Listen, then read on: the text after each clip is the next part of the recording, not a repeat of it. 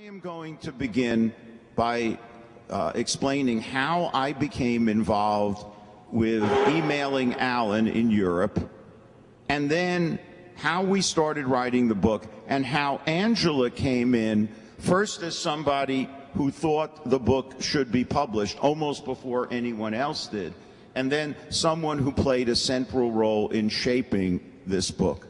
And by the way, this book is now having a tremendous kind of underground life in the Bronx, being passed from hand to hand by people who grew up in the Bronx in the 50s and 60s, and by teachers and social workers who work with young people. We haven't gotten a major review in any newspaper.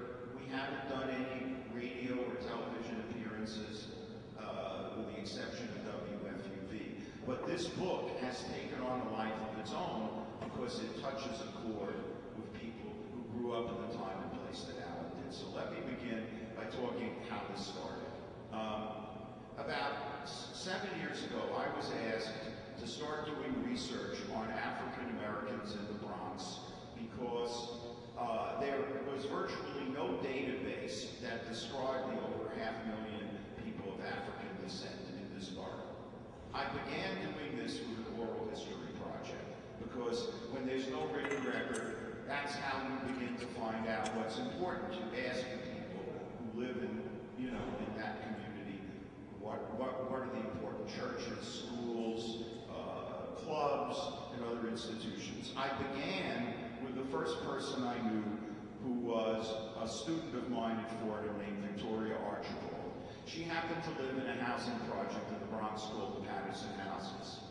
I interviewed Victoria, and a whole world opened up to me of a time when public housing was a wonderful place to live, where people slept with their doors open, where people of different nationalities shared their food and music and culture, where the projects were clean, had great youth programs.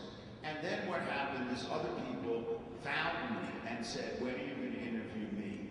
And before I knew it, I was deluged with requests for interviews. Then a gentleman named Michael Singletary, who was a well-known radio producer and artist, said, "You should meet my friend Alan Jones in Luxembourg." So I emailed Alan and said, "Alan, this is what I'm doing." And we started corresponding. Now, Alan and I have a couple of things in common that might surprise you if you didn't know us. We're both former athletes, both nearly crippled as a result. We both have a sense of humor, sometimes more of a sense of humor than we should, and we've both been in trouble. Alan for drugs and me for political activism, and we've both been in jail. For an professor in jail, well, yeah, but not for long, but still, yes. So we hit it off. Then Alan I wrote a memoir called White Boy Memoir about how I ended up teaching in the Black Studies department. Alan read it and said, "I'm going to write a book and call it The Rat That Got Away." So my attitude was, send me a chapter. So Alan sent me a chapter, and I got very excited because I realized he was an extraordinary storyteller. He could make you feel like you were in the environment where you were, and he had a feeling for dialogue. So I encouraged him to keep writing, and then, after about 16 chapters, he wrote something on the heroin epidemic in the Bronx that was so graphic and so powerful that friends of mine who read it said, "You have to get this published." One of those people was Angela ODonnell, who had just come to Fordham. She was a poet, she was a fiction writer, and she was also teaching writing at Fordham. And she read it and said, "Mark, there's really something here." Then Fordham University Press saw it and decided that they were going to publish it, but they sent it out to a great many readers who all said, "Add this, add that." And Alan and I went through a process of expanding the book to almost twice its length. Some of what Alan was asked to do was very painful. He was asked to describe his family, asked to describe jail, you know, some things he went through in more detail than maybe he wanted, but the result was, you know, the book became very rich in texture. So we had this book, and then we realized something. This book, which was so rich in texture, needed someone to take command of it and make it readable. Make it so you couldn't put it down. So I remember that Angela really identified with this book, and I knew what a talented writer she was. So I said to Ford and Press, hire Angela to make this a readable book. Make this a book that you can't put down. And this, she spent a year and a half living with this book and constantly in communication with Alan. And this is what, you know, you see a book, you think, okay, written by Alan Jones and Mark Naison, but Angela had as much of a hand in it, certainly, as I did once the book had all the material been in. And Angela also, this is where I have to get very emotional. I understood Alan's sports life. I understood his street life. I even understood his jail life. But Angela understood Alan's spirituality. That was central to who he was.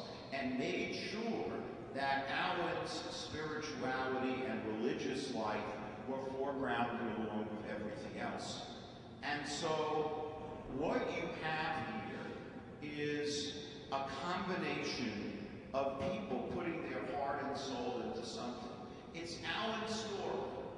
Angela and I could not possibly make up some of the scenes of this book. We were not in the male penitentiary at Rikers Island in 1969.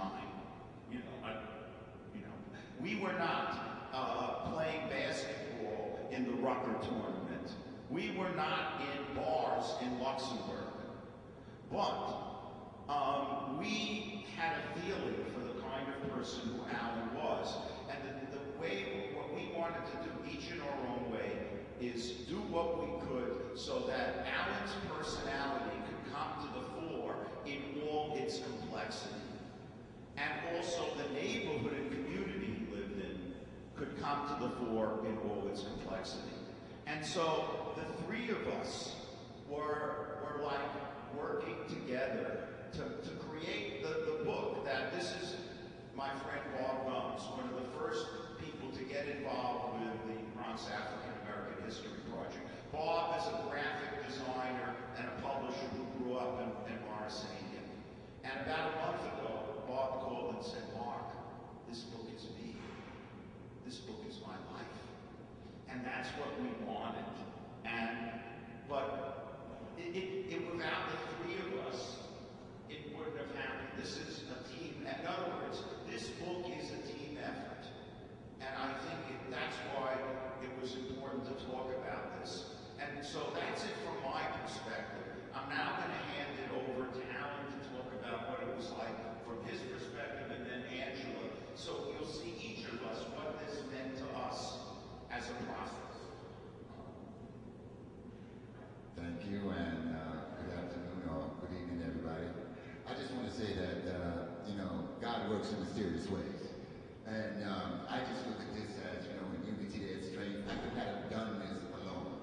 And as a matter of fact, I stopped writing for about 6 months after I realized I had to give a lot of myself. It hurt me. It hurt me because I had to go inside myself to places I wanted to forget. We all have skeletons in our closet that we really like to keep buried and don't like to deal with. But in order for me to write this book, I had to go there, and I had it buried. So what I did one day, I stopped writing for 6 months, and just as I was about ready to go on vacation in Greece, I emailed Mom, and he told me, he said, wash the cheek in Greece. Gave me a little joke. And I was sitting on the beach, and I sat down, and before I started to write again, I just said a little prayer.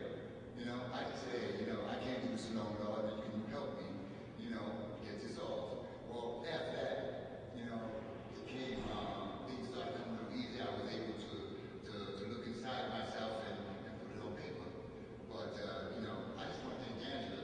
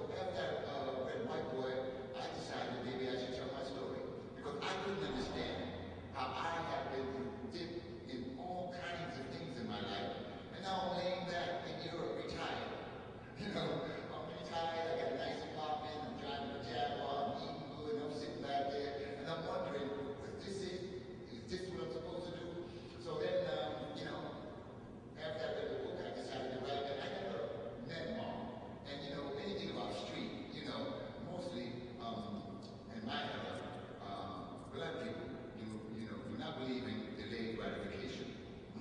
They want you to serve now, And when you don't know somebody, especially from the street, and said, yeah, well, trust me, just write a book, But after I read White Boy, I knew that Rob had street cred, and I had one of my boys who worked for CBS, Mike Singletary, who told me, yeah, check him out. And we both started writing, it was an experiment thing, I tried and I kept going, and the more we kept going, the more we got into it. But then we got to a part where it was just a book. And we had everything I did, but we looked at each other and we said, yeah, we got an idea. But what happens now? And that's where Angela came in, bless her soul. Because she just took the thing and handled it like Picasso. She went through it. I tell you, it couldn't have been done without her. I give her props. She's my hero. Because she took everything that we worked together, marketing, and she just made it readable, made it with feeling, emotion, so that you could feel it. The person that read it felt me. He didn't feel that, he felt the acts I did, but he also felt the good I did. He felt how I felt. And I'm just glad that, if one person is helped by this, one kid, then everything was worth it. I feel that I gave back, because I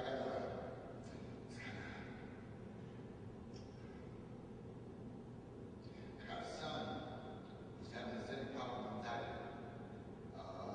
This book, I hope will help him, and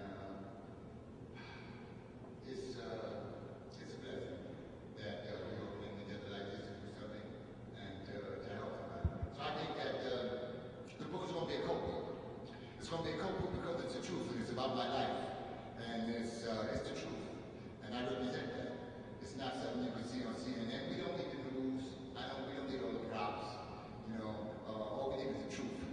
And people read it, they feel it, and they realize that it's coming from a good place. It covers the area. It makes more, people can understand that, the Bronx wasn't burning. They were good people. People don't know that in the 1950s, that black people were the minority in the Bronx. The minority. They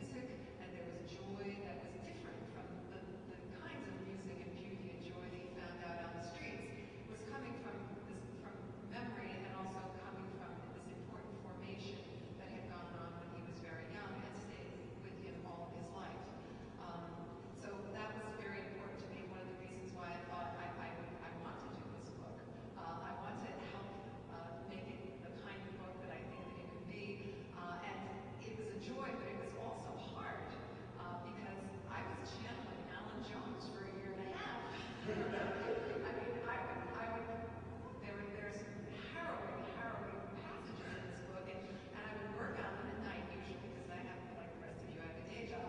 I would work on them at night, and then I would go to bed dreaming about, Alan and his friends running down the streets trying to evade the police, or going into a heroin party and finding people there in all sorts of states I don't even know what to call it, not only inebriation and just being out of life.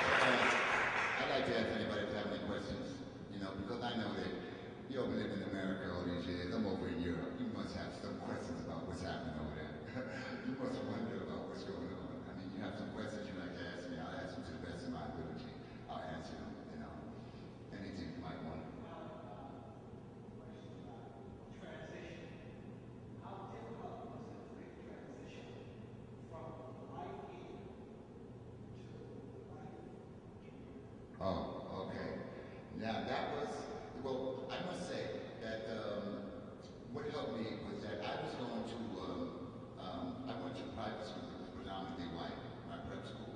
And then I went to a junior college where Billy Graham, Marjorie Anderson Junior College, was predominantly white and black for the minority. And the blacks that they had there were imported, like from Nigeria, from other countries. They were foreign exchange students. So I was getting accustomed to, being around different classes of people, not with the do-rags and the earrings and the big gold chains, you understand, and the high fives.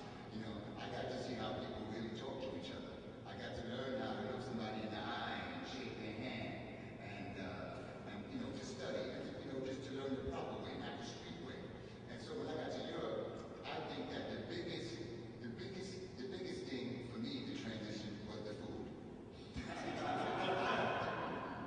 As soon as I got off the plane, I said, man, there's no McDonald's, ain't no fast food. Europe is behind, because in Europe at that time, they closed from 12 o'clock to 2 o'clock, 2 hours every day to eat. And I found that disgusting. I said, you guys are crazy. So you can only eat from 12 to 2, and then they open up at 6 o'clock. But everybody, in Europe, they work to live, and in America, we live to work. It's a big difference, because when you work to live, you take your time. Everybody was taking their time. Everything was slow. When you come from the city, you go, tomorrow, I want that today, but everything's so laid back. So I had to get used to that. And as far as racially dealing with Europeans, well, for me, I had a mission. I had a program. I'm a professional basketball player, and I get along basically with everybody. And I think athletes, playing the sport is a character thing. You get to meet all kinds of people. An athlete is different than a normal person. I guess if I was just a normal black man going to Europe without a program looking for a job, it might have been kind of different. But I was already a celebrity. I was like a big fish in a little pond. So what I did, and I used my street sense, anytime somebody shook my hand and was saying you played a good game, I was asking them, I'd like to come to a radio station when you have some time. I love that. So any opportunity, I loved. I left my ego in America. So I was very humble all the time, and people appreciate that. As long and being the first black in Luxembourg, I was the first black American in Luxembourg. It was a country of 500,000 pure Luxembourgers. The rest are international. Okay, so when I went to a club the first night, for example, I went to a club to go out, I'm dressed nicely. I went to a club and I faced a big Yugoslavian. In Europe, they have a lot of Yugoslavians. They wear suit and ties and they stare by the door, and all of them have some military experience, And the guy looked me in the eye and said, you can't come in, it's a private club. And I could have did two things. I could have went straight and tried to knock him out and get, and go off. But I said, I looked him straight down and said, let me speak to your boss, please. The boss came out. He looked at me and I said, excuse me, my name is Aaron Jones. I'm a professional basketball player. I live in your country. I'd like to know why I can't come in your club. First, he was shocked. He never heard a black man talking like that. He had no experience with a black man. He looked at me like, And then he looked how I was dressed. And he said, of course you can come in. And that day, as soon as I walked in that club, I became the star of Luxembourg. Because, as soon as I walked in the club, all the Europeans said, there's a black man in the club. Whoa! All the women were like, oh, you bad. You bad. You got it. And I did that with every club. I did that with every club I wanted to go into, And because I was good at what I did and I was on top of my game, it made it easier for me to socialize with the people,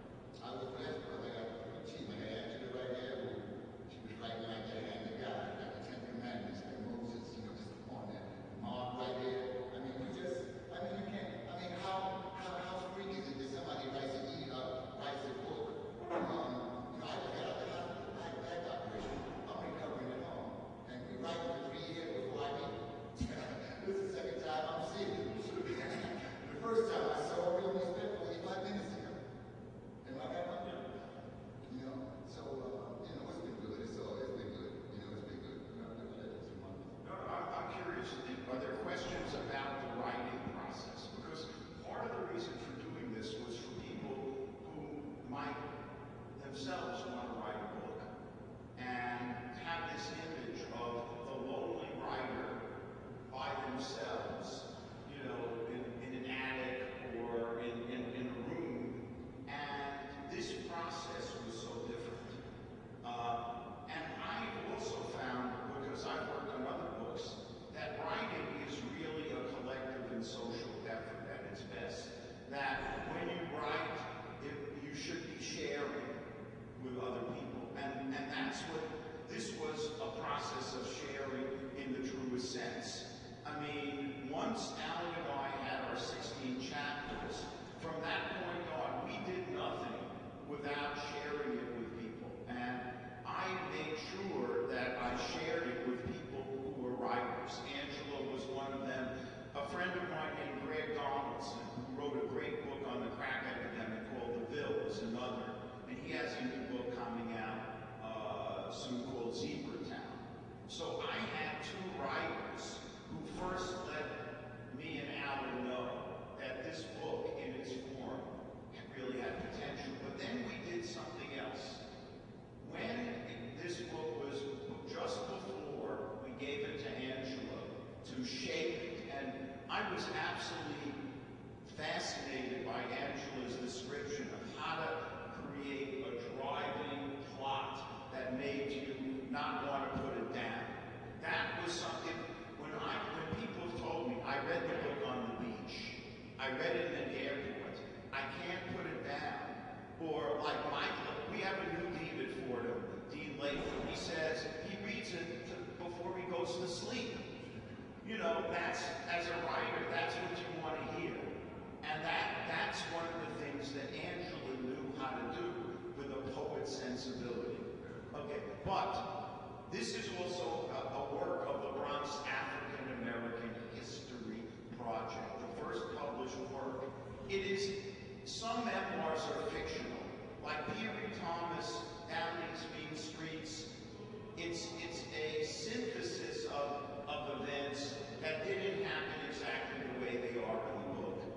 This book was written to be historically accurate. So we had fact checkers. Before we gave the book to Angela, we found two women who grew up in Morrisania and in Patterson houses. One is a photo editor with the New York Times named Gail Slack. She was the Patterson houses person. And Inez Robinson grew up in Morrisania, where a lot of the action took place. We said to them, please tell us if not only if anything is wrong factually, but if anything feels wrong. And they told us, and we said, anything you tell us that seems wrong, we're going to change. And we did. So by the time Angela had the book, it had gone through two fact checkers.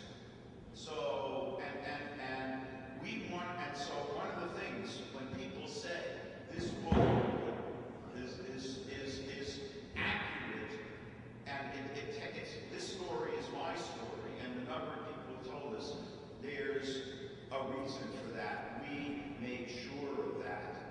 So if you think about this, this is a combination of a lot of different people giving input. But there's also, I guess, to me, the intangible. And this is why all of us are sort of on the verge of tears here. Because how could three such different people decide to share their lives this way? We don't really know each other that well. Even Angela and I, who are colleagues, I discovered a lot of things about Angela when I read her new book of poetry called Mine. And then I understood even more why Angela could adopt Alan's story. But there was something intuitive that all of us saw of ourselves in this and felt that by joining forces, we could make a story that would make a difference. Can I interject something, Mark? I just want to say that today was the first day I met Angela. The first day I met my editor after all these years, you know? So I said, oh, good to you, Mark. I just want to say that. Fantastic. But it's like, how do people trust each other? That's part of this. I mean, and trust is a fascinating thing. Somehow Alan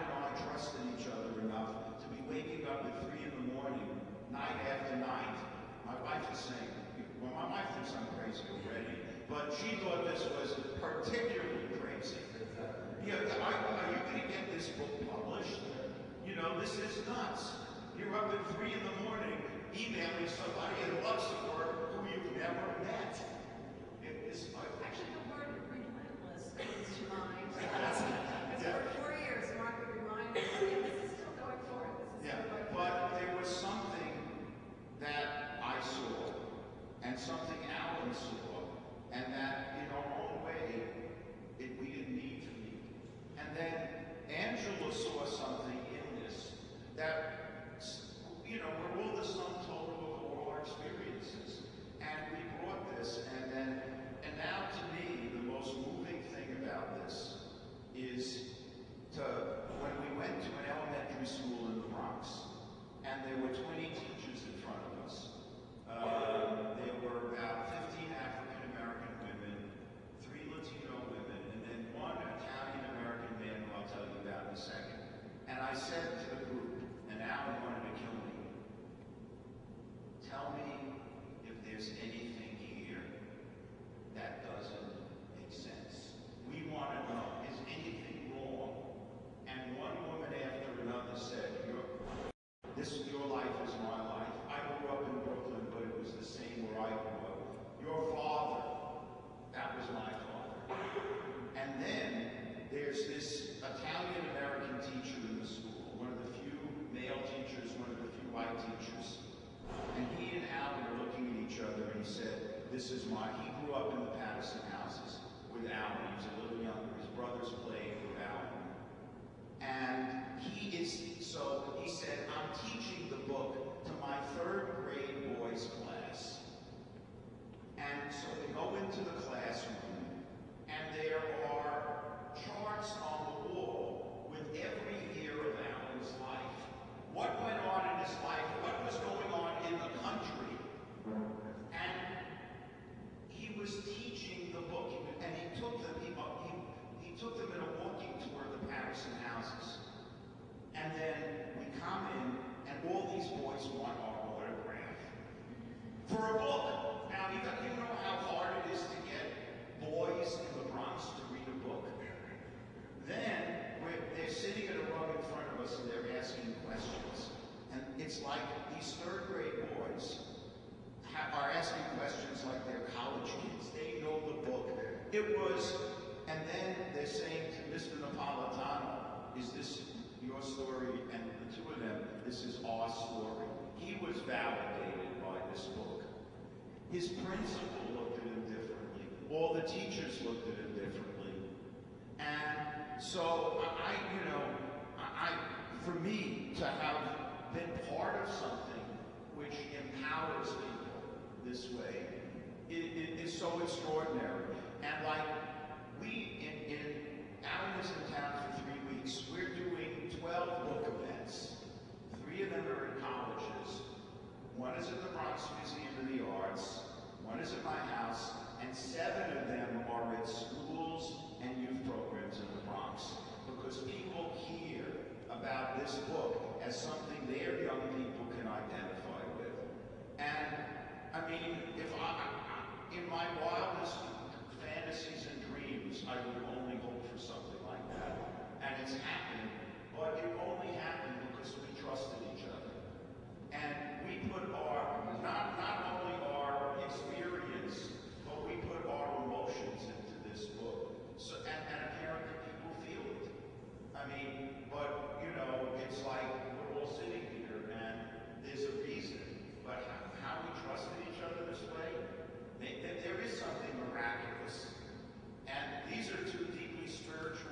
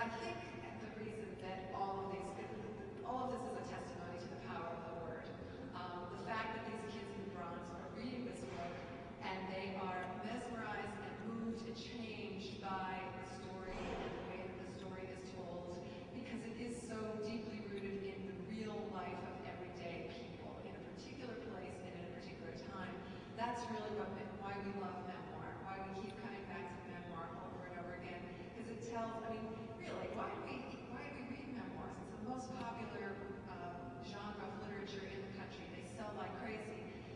What does Frank McCourt in Ireland? What does his childhood have to do with us? What does Easy for me because I didn't have outside influences like friends, family.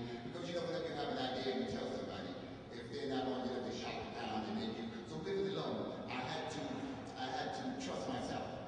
I had to trust the feelings inside myself. And so when I felt something and I went against it, and I messed up through trial and error, I realized I began to have faith in myself. And it don't help to pray. It helps, to have a personal relationship with yourself. Now, people talk about God. I believe basically that everybody believes in God, but they just take him for granted. And this is the way I look at it. And to prove this point, I invite anybody to try to hold their breath for 2 or 3 minutes. And you'll find that after 30 seconds, everything that you believe in, everything you hold of value, will seem minute. And the only thing that will be on your mind will be breathing in the breath of life. And that we live, we are God life. The fact that we live. See, we get caught up in color, white, black, blue, green, but we're all a product. We're all together in this. If you cut your hair now, if we all cut our hair, all over the world, the blood's the same.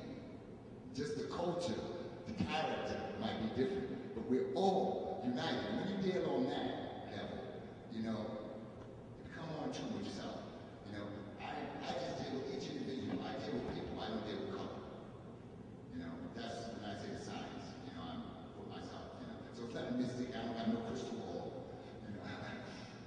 Although I do tarot cards, I do that for myself. That's something I do for myself. I know. I don't want to freak nobody out. True in a lot of sense when it comes to feelings and just seeing that way. So that's just my outlook. You want different outlooks. But women read more than guys, I find. The most educated guy, maybe in school, you read. I'm talking guys on the street. I'm not talking about you guys here. Don't be offended. I'm not dissing any guys in here. I'm talking about the average guy on the street from the block that stood out there now. The young kids you see out on the street playing ball, they're not picking up the book.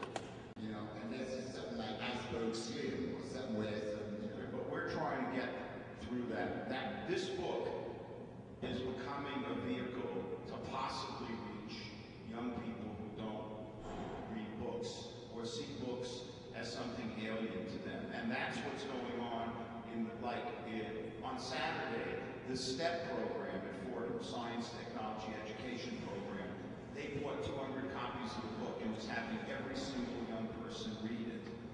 On Thursday, a alternative high school in the Bronx called CUNY Prep bought 125 copies of the book and are giving it to all their seniors. Harlem RBR, which is a community sports program, bought 50 copies of the book. Because the idea is especially to find a book that boys growing up in these environments could claim as a pathway to their own literacy. My joke phrase about this is the rat that got away will become the catcher in the rye of the hood. A book that young people will talk about and identify with, but not be a pulp book, but be a book with a certain amount of substance that you can study and analyze in a classroom and use to teach history and use to teach, creative writing. And also the habit of reflection. One of the things that was very powerful to me about the manuscript was that here was a young man to whom all sorts of things were happening, and happening fast and thick, and he was very much caught up in the life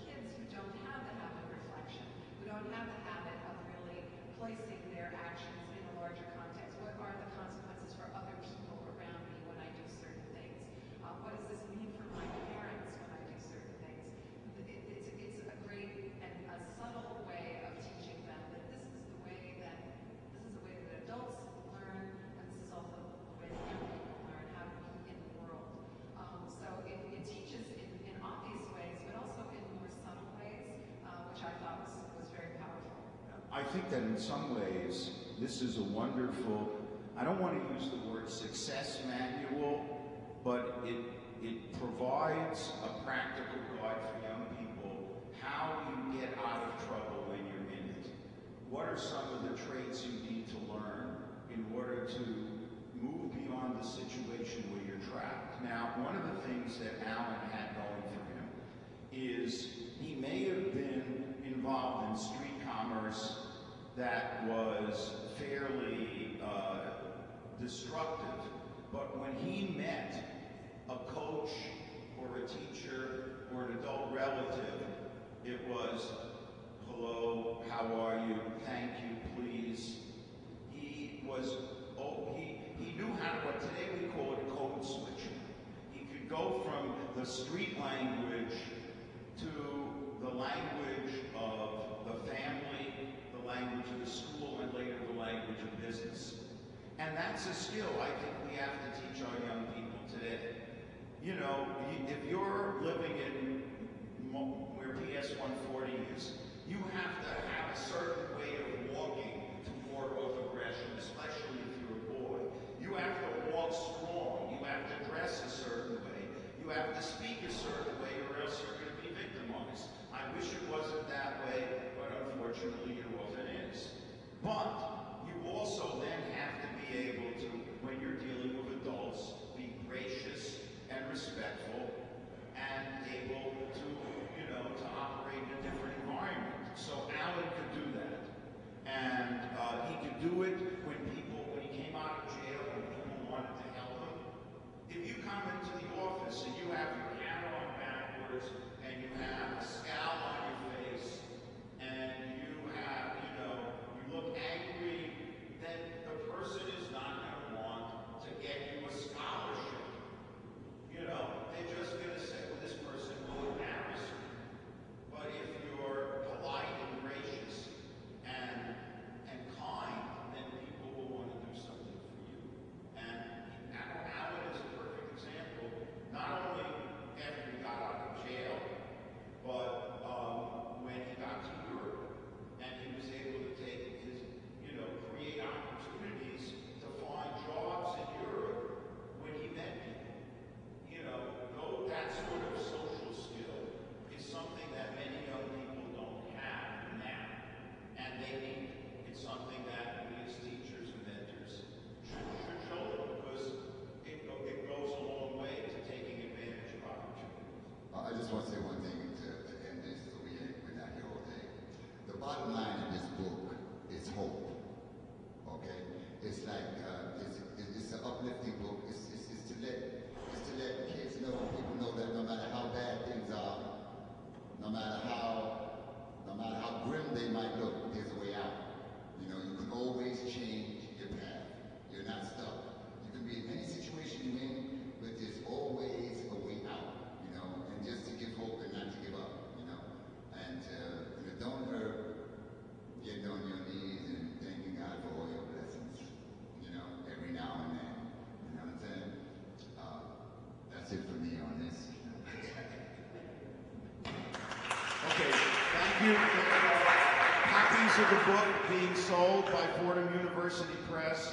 Alan and I will sign them for you. And there's also, I believe, wings and plantains to eat, which I am definitely going to take advantage of. Thank you so much for coming.